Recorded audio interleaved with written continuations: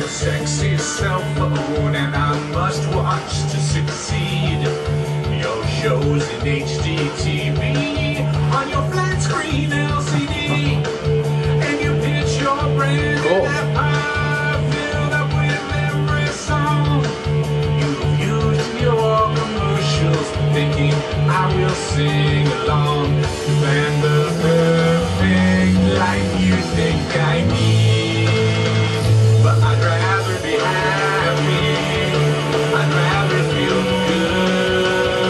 I'd rather hear podcasting and listen to the crap from Hollywood. You think it's fantastic? Wouldn't buy that shit even if I could. I'd rather be happy. I'd rather feel good.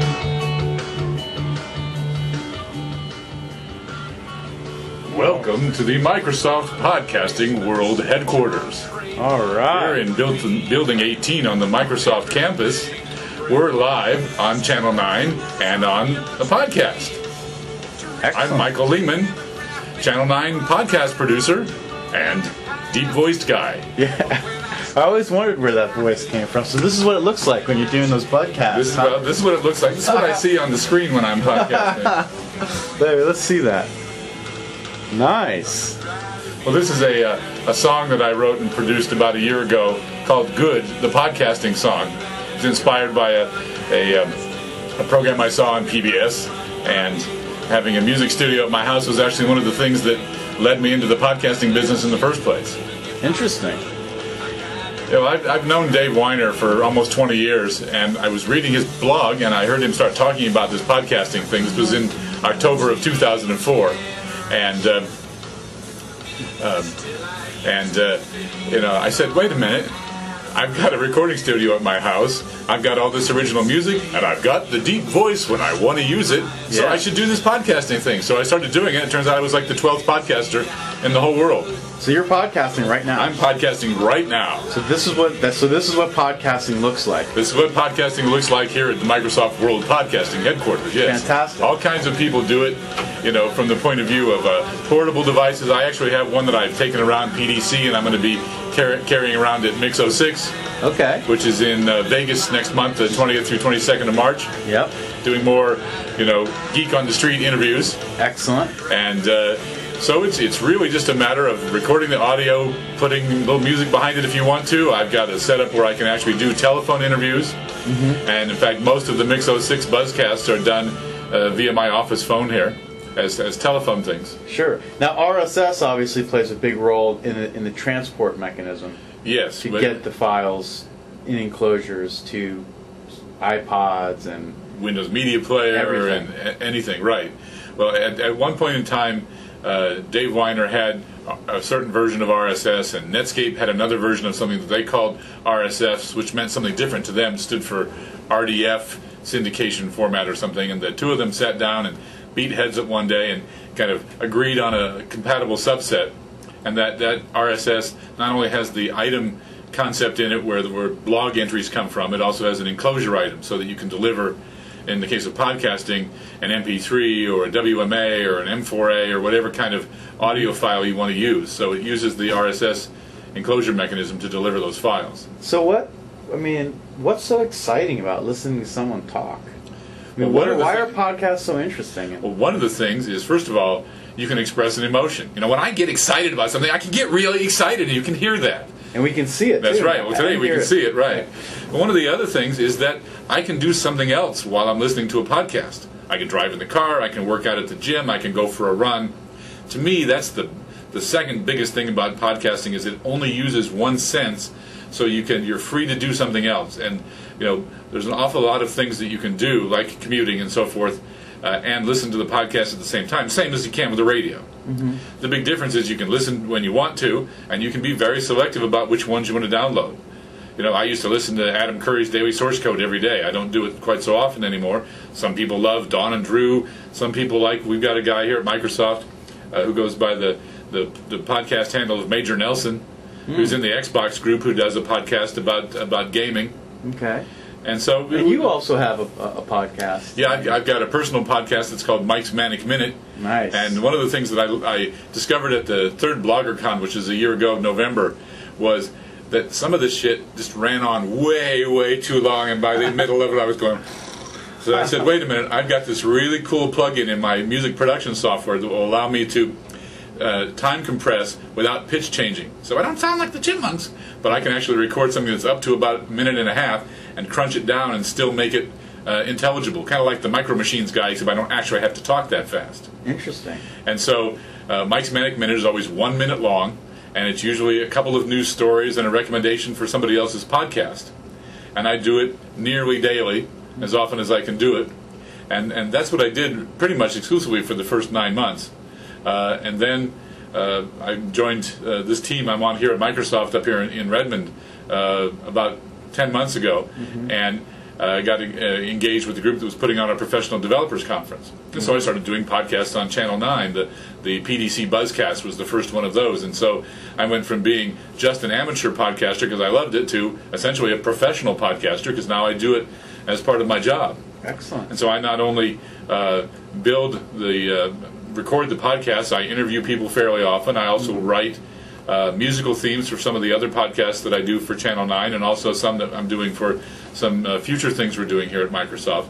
So it allows me to engage all these things that I really love to do. And then when I'm all done with that, I do a little audio post-production. If I decide that I've said something really stupid, I can go edit that out.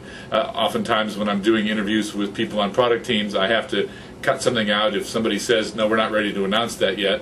And I always tell people if they really screw up, just pause and say over what they want to say again, because I can cut that out as well. But for the most part, I really don't do much post-production, because part of podcasting is that it's this really natural format. It's like, hi, just like Channel 9, you know. Yeah. Hi, how you doing?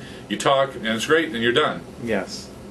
Now, let's talk briefly about what it takes to make a podcast.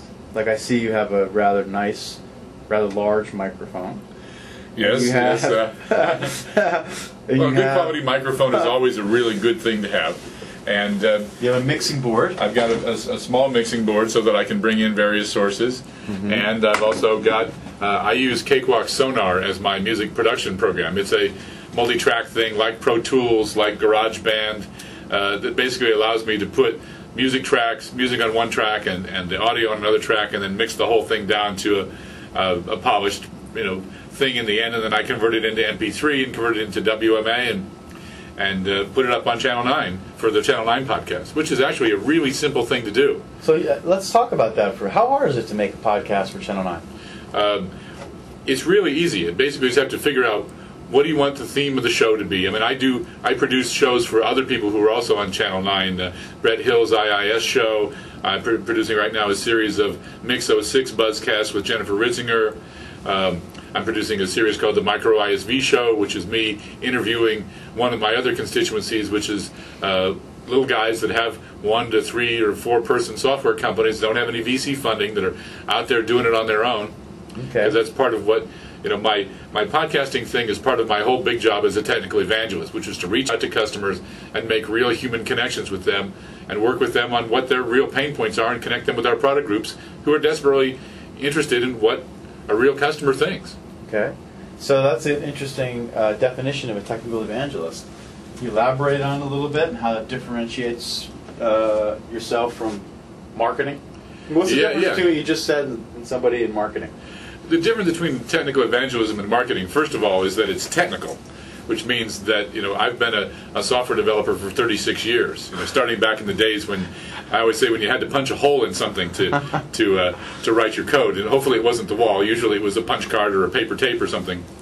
But so you have to really understand what it is the people that you're connecting with do.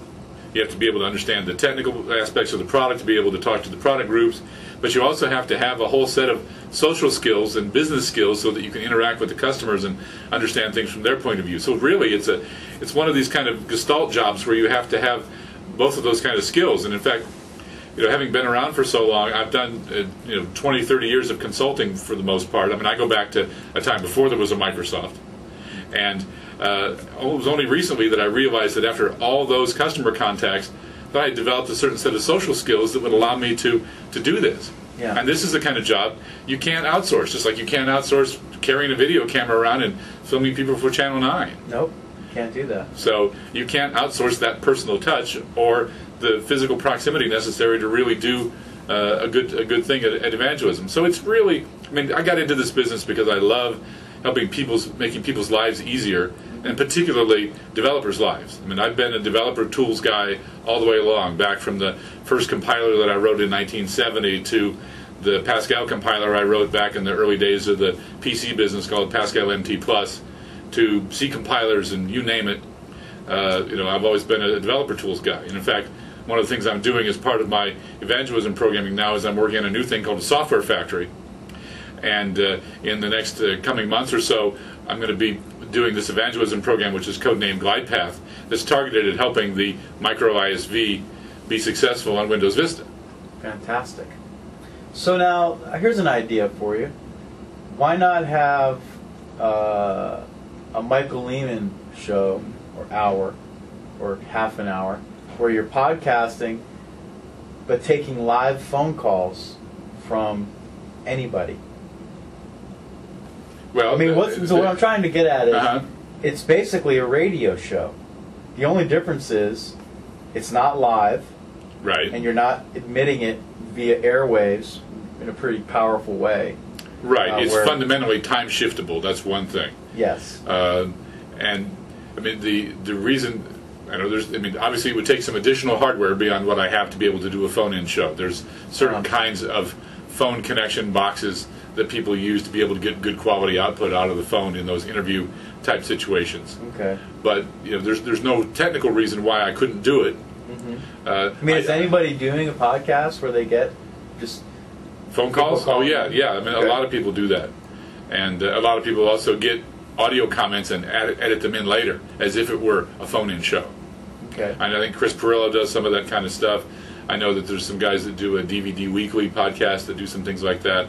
I think Leo Laporte might do that in his This Week in Tech, which is a really popular technology podcast. Fantastic. But one of the other things about podcasting is because there's no barrier to entry other than just getting yourself set up. I mean, I've done a lot of recommendations of podcasts on my Podcast of the Day part of the Manic Minute.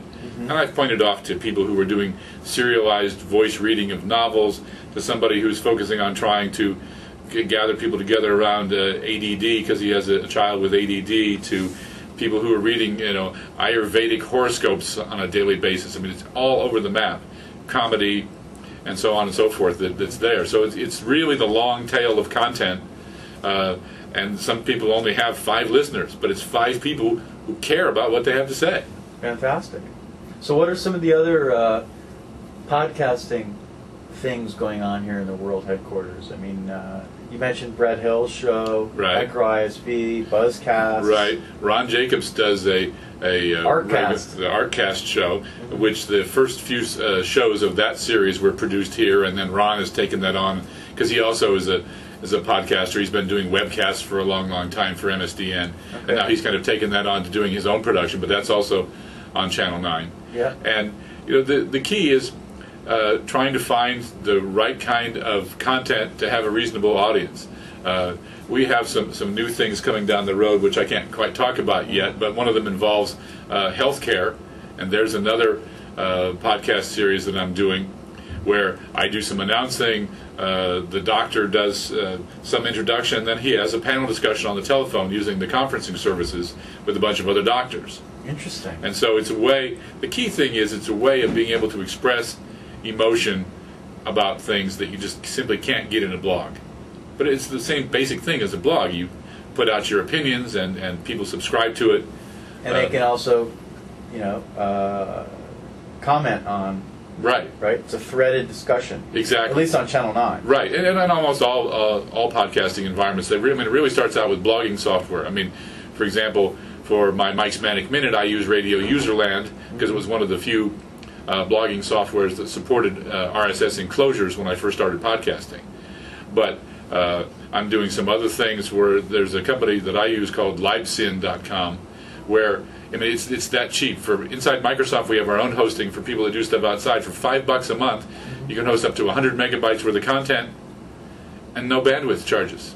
So it's just exploding. You know, I think I was like their 4th customer or something, and now they've got thousands and thousands and thousands of people. So now, what's the publishing model for podcasts? So is it difficult to do? No, it basically amounts, you produce your audio programming using whatever kind of tools you want. I mean, you can even do it with Sound Recorder if you want to. Okay. And you convert it into an MP3, you FTP it to wherever it is, the server it's going to live on, and then you write a blog entry, and as part of that blog entry, you put in a URL to the MP3 file and say, make this an enclosure. Press post, you're done. Excellent. I mean, one of the things that very frequently happens with podcasts is that people write blog entries as well, so that they can include links that they talk about on the show. Okay. So that people can, for example, with my Manic Minute, for the podcast of the day, I always include a link to the site where that podcast is actually hosted, so people can get there. But, you know, oftentimes people will hear things, and they'll go, wow, I really want to find out more about that. That also makes a lot of the content searchable. Excellent. Content searchable. So can you search podcasts?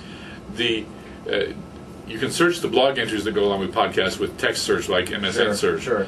But there's also some companies out there who will actually transcribe audio podcasts and then post them as a blog entry so that they can be text searchable. Fantastic. So I'm not sure what the status of this is. When I do the Manic Minute, I actually script the entire thing out because I only have a minute and I can't afford to say, and well, you know, because it totally blow away the concept. But for most of the ones I do for Channel 9, I don't script them. I just create a short blog entry that says, I was talking to this person and there's their website and here's maybe a few related links. So it's not a new technology in any stretch of the imagination. I mean, in the sense that it's an audio recording. It's been around for a long time. Right. I mean, I've been producing audio for 25 years. Exactly. I've been doing digital audio for almost 20 years. Precisely. So the technology, you know, is exactly the same kind of thing that has made Napster and media players and things like that go. So that part's all easy. I mean, it's really just a matter of thinking about something you want to talk about, being willing to commit to the time it takes to produce it, because oftentimes it takes much longer to post-produce it than it did to actually record the whole thing. Because sometimes, especially for the longer shows, you have to listen to the whole thing again that you just did and make sure that there aren't any big gaffes in there. And but there are books. I've noticed that. I think you're an author. Have you co-authored a podcasting book? No, I haven't. Okay. I mean, I've previewed and reviewed a number of them back in the early days, but no, I'm not.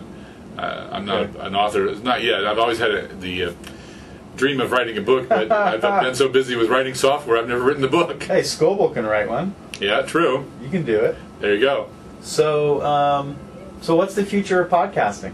Like, where would you like to see podcasting go? Well, I think there's two things. I think one of them is that as a delivery mechanism, I think it has a huge potential for impact not only to the public at large, but also inside companies. I know that there are some of our competitors that are using podcasting widely inside their company, IBM being a particularly notable one.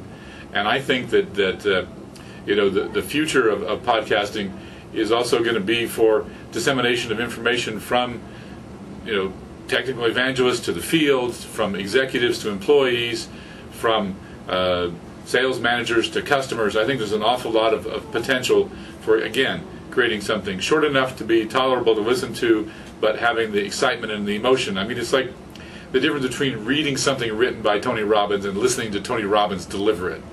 You know, in one case, he's in your face, and you just get excited from watching it. You know, you can do something with the book, but it just isn't the same. I mean, you know, anybody who can deliver a good message can easily grasp that real easily.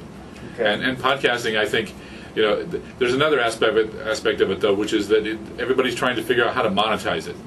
Everybody's trying to figure out, well, if this is like a radio show, then how do we do advertising? How do we do something so that I can get paid for that? Adam Curry is experimenting with a lot of that on his Pod Show podcast, trying to figure out what kind of advertising thing is interesting enough without being intrusive. Because some people say, the reason I listen to podcasting is there isn't any advertising. Exactly. But of course, on the other hand, how do you get paid for the darn thing? That's a good point. So that's one of the key things that people are still trying to figure out how to do. But I think that we'll eventually get there. I mean, I think the key is that it's so easy to create and produce one that a lot of people are inspired to do it. And just like blogs, all of a sudden, if you just start getting one person talking to another person, talking to another person, as Scoble put in his book, people like to communicate. The whole thing that's sort of fundamentally wrong with traditional PR and advertising is it's somebody shouting at you. And they shout at you a million times until you finally remember what they had to say. But it's not a conversation like we're having right here. Exactly. People like to hear a question and an answer, and send in their own questions. Exactly. And I certainly would invite anybody who's got a question about podcasting or about the technology or whatever. I mean, this is going to be a thread on Channel 9. Post your question there, or my Channel 9 name is Ultra Guy. There's an email link on my profile page. Send me an email. Yeah. Love to have a conversation. That's the whole point. Totally. It would be nice to have like a real time where you could be podcasting and receive questions in real time and answer them, quote unquote, on the air. Well, I mean, we do that a lot here at Microsoft with our webcasts. Okay. MSDN webcasts are a lot like that. When we have a big outreach either to a group of customers or whatever. In fact, that's what Robert Scoble's wife, Marion, does for a living, is help produce MSDN webcasts. Okay. And as part of that, they have a question thing where you can type a question in essentially to a chat window, and it comes to the person giving the presentation. They can answer the question live right there. Fantastic. So, I mean, we have that kind of technology, but podcasts pretty traditionally have not been people calling, or doing that. It's been more of this back and forth, just like blogging, not happening instantly. And again, I just wanted to point out that this is a podcast and a video at the same time. Exactly. Very cool. We should do more of this. Yeah, I think so. In fact, I think that at some point, we should. Just my personal opinion here, but I think that Channel 9 would benefit a lot from having a podcast feed of the videos along with the videos, so that if I don't have time to sit and watch. I mean, for example, I just watched the Bill Gates interview, which I thought was really great. But as I started to listen to it, I put the window down at the bottom, and I was just listening to it because there wasn't. It was nice to see Bill. Well, that's because you're in Microsoft Podcasting World headquarters. You're a podcaster. Well, that and and you had other things to do. Well, I had other things to do, and Good point. I've met Bill on and off over the course of the last 20 some years, so I know what Bill looks like. Yeah. It wasn't something that I was compelled to watch. I mean, the video about the guy who drew that poster around Mix, that was really fascinating to see how he got all the shading and all these different things and what he used. That was a compelling video. Hard to do that as a podcast. Exactly. Can't do that one as a podcast. But I think that an awful lot of the Channel 9 stuff could easily be delivered just as audio in addition to the video, so that I could listen to it in the car on the way to work. Which actually, I mean, I have to say, it brings up an interesting point. For example, in certain situations where you have so you mentioned the video on Channel 9 to have podcasts, and we could easily write a tool that could take all of our videos and extract all the audio out of them and would still create MP3 and WMA. Right. That's not a hard software problem. Right. The problem is, in certain cases, for example, having somebody up at the whiteboard drawing out the architecture for hypervisor, for example, won't work really on a podcast. Because you won't have any context to what the person's talking about. Right, and that's true. Yeah. So maybe not everyone would be a perfect translation, but on the other hand, just the ability to get it and say, "Oh, now I need to go watch that video." Okay, good point. Even if I can't see it, I mean, we have an internal program here at Microsoft where we produce audio content and deliver it to our field consultants and sales force. Okay. And so we've been doing this kind of thing for a while, but that's a sort of big budget, produces a real CD, not even a recordable CD, a pressed CD on kind of a monthly basis, and there's a lot of value in that. But I think that a lot of our customers, the people that watch Channel 9, would like to be able to have this stuff in podcast format so they can listen to it while they're doing something else and say, okay, now I need to go watch that video. Excellent. So earlier you stated you got into podcasting because of music. Right.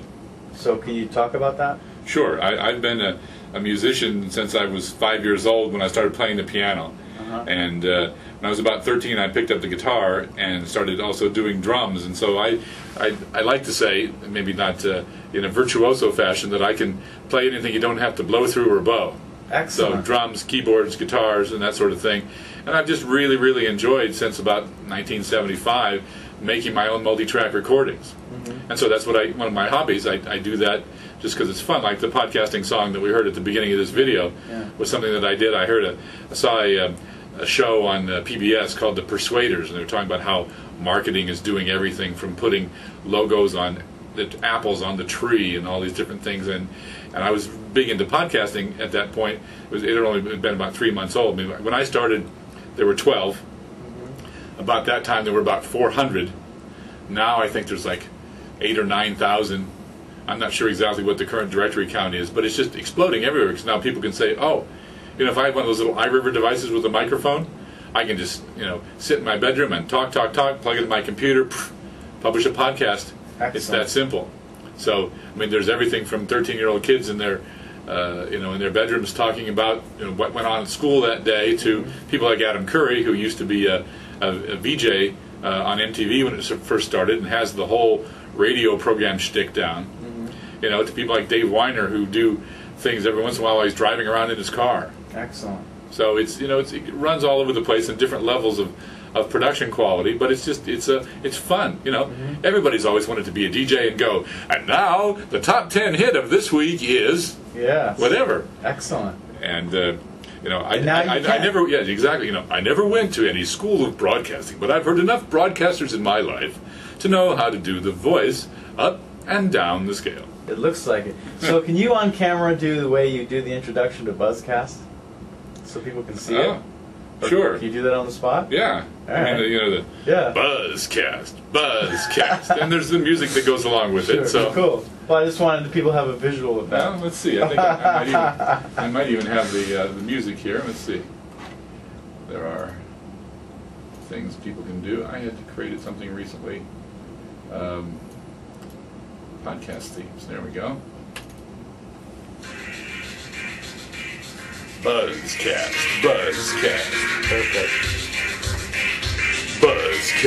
Buzzcast. And then I say, hi, I'm your host, Michael Lehman, and this is the Mix 06 PDC Microsoft World Podcasting Headquarters Buzzcast. Right on. The music fades down, and so I wrote that theme, and along with a few others that we use on these podcasts. Just for fun, because it's just a lot of fun to be able to create brand new music. Excellent. And of course, I did that. The one thing we did for PDC, the front page of Channel 9. Yes. I don't know if everybody is aware that entire song is all me. I played all the instruments. I did all the voices. Excellent. It's the first thing I've ever done that's had 200,000 downloads. Amazing. So it was a lot of fun. In fact, we actually did the entire song, but for licensing reasons and other things, we didn't put the entire audio in there. And I don't know if that audio will ever escape into the wild. But we had fun, parodying the entire lyrics of the entire song. By the time we get why? to that. What happened? Like why? Well, in order for sort of fair use rights with a parody, it was decided that we could use a little bit of the song, but not completely do the entire song, because then we would have had to solve the same problem that all podcasters have to when they include, professionally recorded music. You've got to have a performance license for it, and the whole the RIAA and the performance rights organizations, which are BMI, CSAC, and ASCAP, are all working on trying to figure out what kind of a license works for being able to play music. I mean, if you go into a bar and they're playing music, they have to have a license with one of those performing rights organizations for all the music they play in the bar. If they're playing, Joni Mitchell or the Eagles or AC/DC, they've got to have a performing rights license. I mean, a lot of them are signed up with BMI, so they can play BMI music, and they pay a flat monthly fee. Wow, I never realized that. So if you go to a bar, the music you're hearing, or a tavern, that's a licensed. Well, it's not a licensed thing. They have a license to be able to play like any BMI music, and they pay a monthly fee for it. Wow. And in some cases, they actually have to keep track of what they play. because some of that actually goes out to, that money goes to the artist. I mean, if I'm a recording artist and I create a real live professional recording and I want to sell it at Tower Records or on iTunes or whatever, you know, I not only copyright the music and the recording, but I also sign up with one of these performing rights organizations so that I can get paid if it's ever played on the radio. So there's two kinds of ways you get paid. You get paid a mechanical license for any time somebody actually buys a CD, and then you get paid a royalty for the performance if somebody plays it on the radio. Excellent. And you can even get a publishing royalty if somebody prints it as sheet music and sells it. Okay. So it's a huge infrastructure that's evolved since the late 1890s about music production, and of course it all got blown away by Napster, and now they're trying to put the genie back in the bottle, but you know it's kind of all over the map. But yeah, there's a whole complex series of legal things you have to deal with if you're going to use copyrighted music in a podcast, which is why there's actually this whole thing called pod-safe music, where individual artists have said anybody can use this in a podcast. Some say you can use it in a podcast as long as you give attribution. You tell somebody that, hey, that was my song. Okay. So in fact, it's become a really big deal for independent artists to have a podcast feed so that they can showcase their songs. That's a very interesting point. Excellent. Without having to go through the... Yeah, you don't have to have a record deal. You don't have to have a record label. And, if you start to create a buzz around your band... You could create a whole album of just podcasts. Oh, absolutely. And I could just go download your music via RSS. Right. And if I produce a song every week, right, exactly. So now why not just have... Why doesn't Napster or any other companies like that simply have RSS feeds for music? You subscribe, you pay X amount of dollars a month, and you choose what artist genre you're interested in, and you don't have to think about it. You simply just plug in your device, and then via RSS, the wonders of RSS. Right. You simply plug your device in. And you get all the new stuff, right? And you get because that would be nice. I don't have an iPod. I have whatever else they're called, and it would be nice not to have to think, to hunt and peck and search for music. Right. Here's the kind of music I like. Right. Well, Hook me up. I think that's coming. Okay. It shouldn't be a software problem. No, it takes RSS and WMA and file and whatever syncing mechanism you want to use. I mean, Napster, especially the whole Napster's to go thing, does seem like a real natural for that. I'm not sure why they don't do it. Okay. iTunes doesn't do it because they want to sell you the music, and Napster wants to sell you some bits of it. But an awful lot of these flat rate subscription services like Napster and Yahoo Music and things like that, I think that would make a great deal of sense. And I'm sure they must have plans. I'm sure they do. Moving forward with that. Cool. But I mean, but there's really two pieces to it. The RSS piece is what allows you to subscribe and get the files down, and then you have to have a syncing mechanism like the mechanism that's built into Windows Media Player or the mechanism that's built into iTunes for synchronizing the stuff that you've got onto your device. Absolutely, in your library, and actually goes out and calls. Right. Or they could use Indigo and push it onto your device. No? Nah, I mean, Indigo could be used for some of the RSS stuff. In fact, some of the things that I'm looking forward to in the near-term future is some of the technology that's going to be out there in Windows Vista and IE7. All the RSS things that Microsoft has been announcing. We're going to have a development platform for being able to build, very, very easy. So the RSS platform actually will support synchronization. Yes. Well, I mean, the RSS platform supports the synchronization from the HTTP server where the music is stored to your machine. It doesn't. The synchronization from your library to your device is the subject of whatever software, media player, or iTunes or whatever that knows about your device. Absolutely. Of course. But most of what are called the podcatchers, the software that actually downloads the RSS feeds, know how to actually take the files and put them in the proper hierarchy inside Media Player or iTunes, so that when you're ready to synchronize, it'll do that automatically. Excellent. Well, this has been fun, Michael. Yeah, it's Microsoft World Podcasting Headquarters. Well, we try to keep things interesting around here. This is an interesting point. What if we took you around on all of our interviews, and you brought your mic and your portable podcasting machine? Right. That way, we wouldn't have to worry about writing software to create podcasts So we could introduce the video, and you could say, "Hey, it's Michael Lehman. or actually you could do the introductions, and then we'd have the video and we'd have the podcast done at the same time. I'm just kidding, yes, of course. I mean, I'm sure that the time management chain would absolutely love me to take on that additional responsibility. Sure. But well, you know, Mike, we can talk to him. Yeah. But I am going to be doing that at Mix 06. So for anybody that's going to be at Mix 06, which if you haven't registered yet, do it because it's going to be very cool in Vegas for 3 days. Yeah. I'll be there with my portable podcasting thing, you know, trying to find out, actually having conversations with people who are there to see what they think. Excellent. And I think it's going to be a real interesting thing because it's so different than anything we've done in the past. I mean, Bill's going to give a keynote with no PowerPoint slides. Yeah. You know, we're having presentations by a lot of different third parties who are participating in this. It's more like a BloggerCon than it is like a trade show. Sure. And obviously we're going to come and talk about all the cool stuff we're doing because that's part of the deal. But there's going to be a lot of other people, some announced, some not yet announced, who are going to be coming to talk about their stuff as well. So there's also going to be some very cool different kind of activities or places for attendees to go and hang out and learn and teach as well. And that's something that I'm working on with Hans Hugli.